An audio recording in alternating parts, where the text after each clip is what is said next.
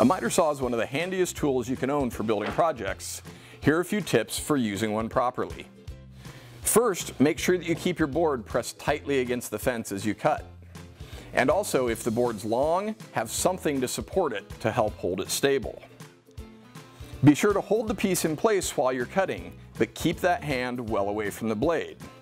To cut, squeeze the trigger, let the blade get up to speed, and then pull the blade down into the wood. Give the blade time to work rather than forcing it.